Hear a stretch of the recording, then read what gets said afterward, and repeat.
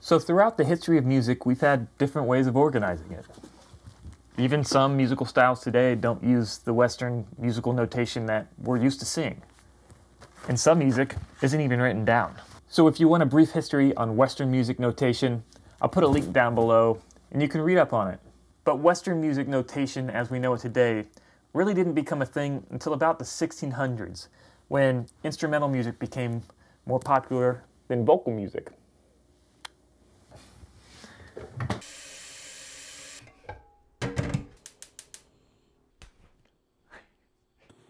So note notation is about length and action. Length basically meaning how long the note is taking up in space, and action being, are we playing a note, a pitch, or are we silent? So there's a few ways to notate.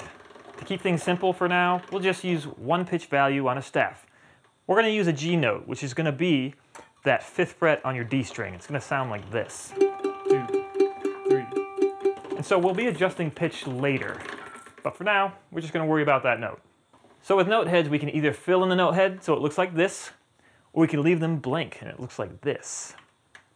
Here are some common note values. We have whole notes, we have half notes, we have quarter notes, 8th notes, 16th notes, 32nd, 64th. You see the pattern? So basically all these notes are derivatives of each other. So if I show you this, this is going to be played with all downstrokes. So we're going to play 4 quarter notes in a row with all downstrokes, and it's going to sound something like this. 3, 4, 1, 2, 3, 4. So if we have a grouping of 8th notes, we're going to play those with a down-up pick direction, since there are 2 8th notes within a quarter note. And it's going to sound something like this. 1, 2, 3, 4. Oh, that pasta looks nice. And also, the middle note on that staff is a B note, which is this note on the mandolin. That's just for reference. So a quarter note is the first note that has a stem on it. And that stem can go on the right or the left of that note head. So the stem direction and where it's placed on the note head depends on where it lies on the staff. So if your notes are below the middle line, then that stem is going to go up. If your notes are above the middle line, your stem is going to go down. And for most applications, if your note is on that middle line B, then your stem is going to go down.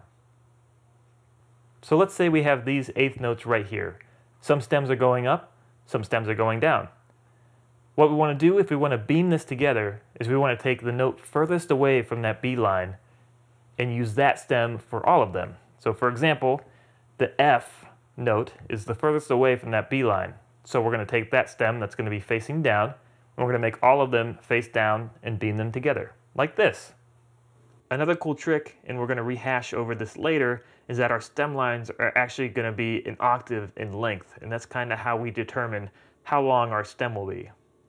So if we took a G note, which is on the 2nd line of the staff, and our stem is going up, that stem should stop on the next G note an octave above. So it's going to look something like this. 8th notes actually have a flag on them. And so these flags actually fly to the right always, no matter if your stem is pointing down or pointing up.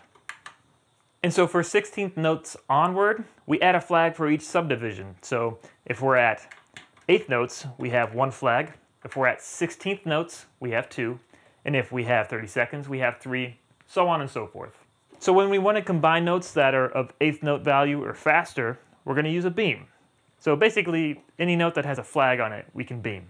So an 8th note has 1 flag, which means it's going to have 1 beam.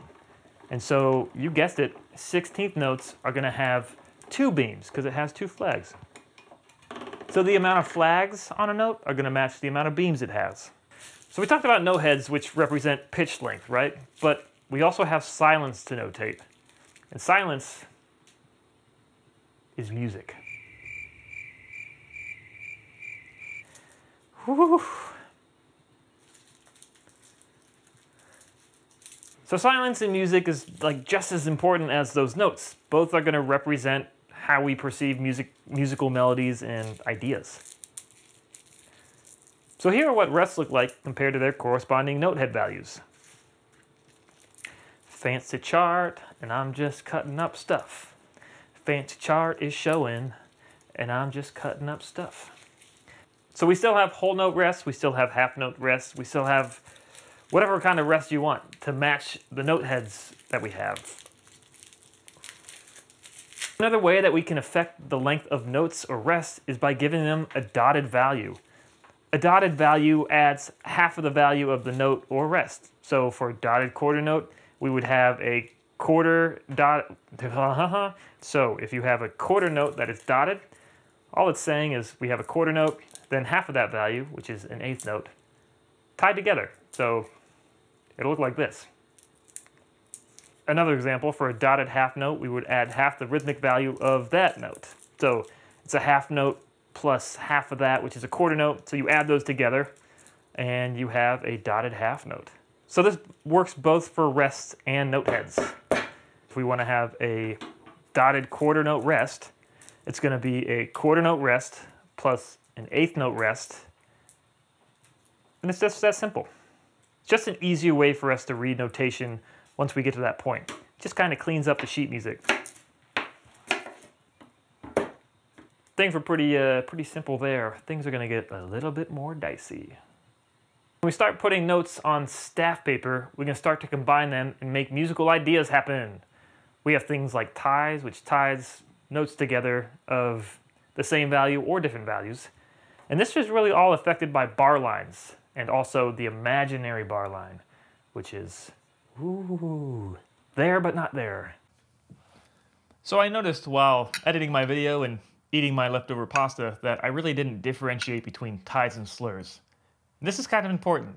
So ties just tie together the rhythmic value of notes that share the same pitch, while slurs connect different pitches and basically just tell you to play the phrase legato or smooth.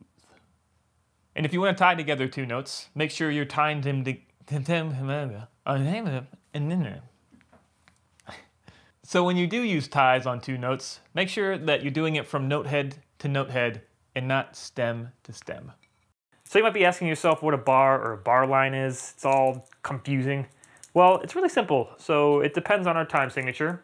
And the bar just lets us know how many notes we have, depending on the time signature. So if we're in 4/4, that means we're going to have 4 quarter notes, and that's going to be a bar. Or you can have 8 eighth notes, and that will be your bar. And then at the end of that, we have bar lines that just basically mean we have a new bar to add more note values to. So when we beam notes together, we cannot go across the bar line, or we will get zapped from the heavens. And also, this means for the imaginary bar line, which basically just, if we're in 4/4, it splits the bar in half. It looks something like this. That we can't beam across that. So we have to be able to clearly see the downbeat of 3, or else music notation looks really, really sketchy when we try to sight read it later on. Basically, all these rules are just making it easier for us to see that sheet music so we can sight read or we can look at it and kind of decipher it before we even pick up the instrument. This sounds complicated, but once we start looking at a lot of sheet music and kind of getting used to seeing where that imaginary bar line would be and how music would look without it, trust me, you're going to love it. You're going to like the way you look. I guarantee it. And slurs tie together pitch. Salt it? Did you salt it?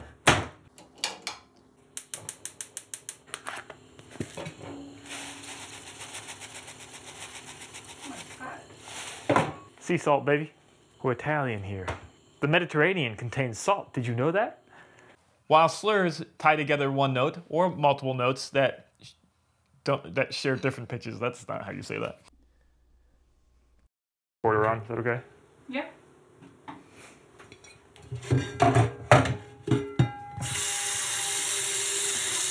La-di-da-di-da.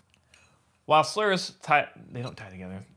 Slurring is When instrumental music became more popular, so with the ties and slurs, that's how slurs can do. Nope.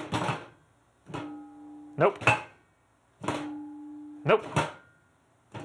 Nice.